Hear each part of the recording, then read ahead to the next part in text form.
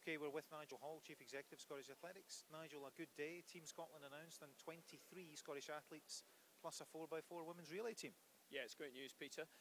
Fantastic. Congratulations to all the athletes that have been announced today by our partners at Commonwealth Games Scotland. Really, really good news for them.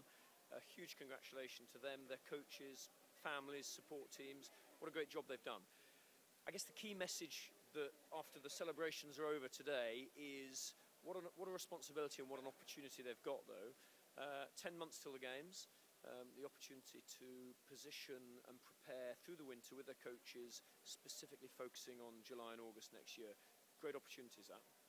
And it's going to be quite a big athletics team, we know that, but great inspiration for younger athletes to see these people getting their chance next summer at Glasgow 2014. Yeah, look, I think we know we're going to have a few new heroes and heroines in Hampden Park and on the marathon streets next summer.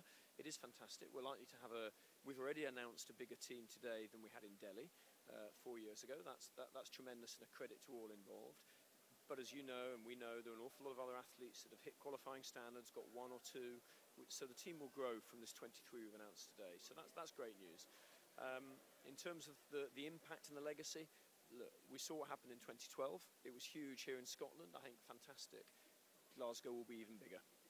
Just wrapping up a couple of other issues. The annual general meeting, not so very long ago. Membership prices, fees stay the same. Affiliation fees stay the same.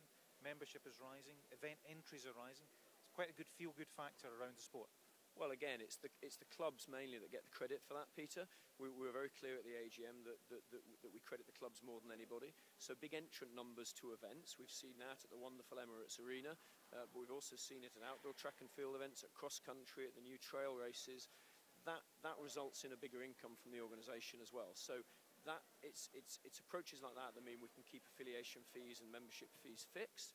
And that's great because as new young people come into the sport, we're trying to make sure that we're a great sport with great opportunities, but also at a great cost and a great price. So good news of that from the AGM. Also nice to be able to announce a couple of new board members joining the board. So Stuart McCallum has joined us. Some people will recognise Stuart's name. He's represented Scotland previously at a Commonwealth Games and internationally in the 1970s. He comes with a very good corporate business background as well, so really welcoming Stuart onto the board. We know he'll bring a lot in terms of his knowledge of the sport at elite level from a few years ago, but probably more significantly his corporate competence. And Sandra Frame joins us. Sandra, heavily involved in White Moss AC, so passionate about club athletics. She's also played international sport, internationally netball for Scotland, and perhaps most significantly is a senior staff member working for a leisure trust at Glasgow Life. Now, all of our clubs right across the country are dealing with local authorities and leisure trusts in partnership. Sandra's experience there can only help us.